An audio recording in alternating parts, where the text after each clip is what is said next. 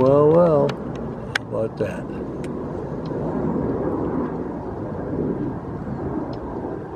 Red-shouldered hawk is back in that snag right next to the duck blind.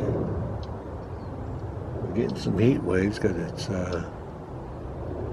11:19. Now, this is the same place as we got him the other day. Yeah, it was on the 13th. And he was in the exact same spot. So he's been hunting here. He's just hard to find. And like I say, it came down in the morning and nothing, and now here he is. We get to document him again.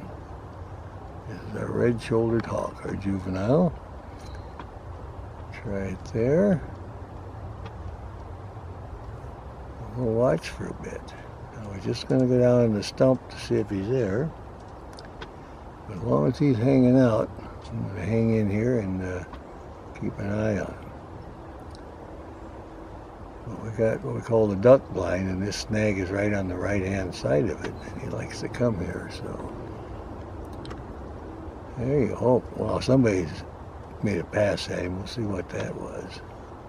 Might have been the red tail. They sometimes have a little feud. Oh, somebody might have our female harrier back in the area. This could get interesting.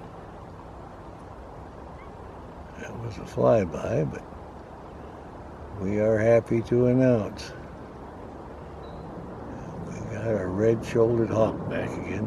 It's the same way, except a little white tuft on the back of the head. He had a problem with his preening. He had something bothering him. It's just about healed out now.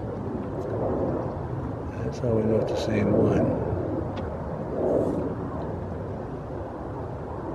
All my friends, it's 11:20. It's a good time to come down and look for the red-shouldered hawk. Verify and document that he's here again today in the same perch that we got him on the 13th. How about that?